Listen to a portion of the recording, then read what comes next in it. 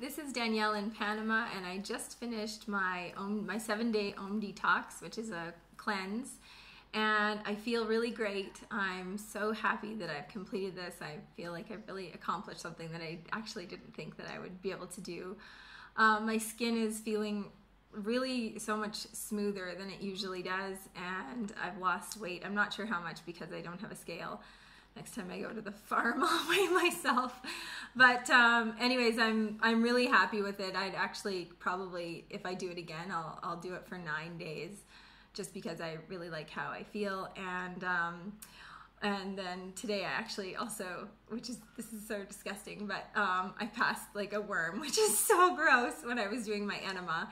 And I'd heard that most people do, even people from North America and Europe that would go to the retreat center in Thailand would do that. So I was kind of wondering if that would happen, especially because I live in Panama and there's just way more parasites down here. And really back home you never hear about them because nobody talks about them. But like 80 to 90% of North Americans also have parasites. So just to let you know. Anyways, that was really revealing and made me think I definitely need to do another one at some point, and probably do it for a little bit longer for my system. So that was gross. Anyways, yeah, I definitely am going to do it again next year. I'll probably do it in, I don't know, mid-year or something like that. And just plan out the whole month, because I really feel like the 2 weeks beforehand that I did a vegan diet made all the difference in how I felt throughout the week-long detox. You know, it was not very difficult to switch out some of my my recipes that I do on a normal basis, like a stir fry. Instead of using meat, just throw in nuts or something like that. And I like to bake, so for those things it was really easy. Most of my recipes worked out well. For egg, I would just switch out to a flaxseed egg and use coconut oil, and almost everything turned out the same, so it really didn't feel like I was depriving myself.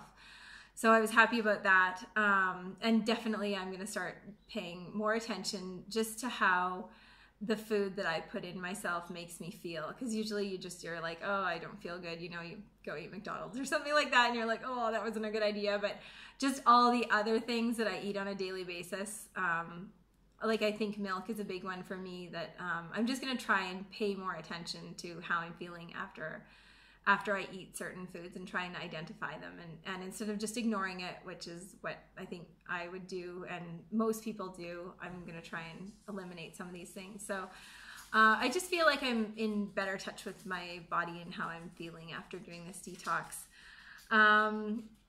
I also really enjoyed doing the daily, or there's a couple yoga videos on omdetox.com that I did, and then every day through the detox they have a daily video that was really good to watch. It just helps you emotionally get through it, and it's kind of nice support to know what you might be feeling at certain stages. But I'm really happy with how I felt through this whole week.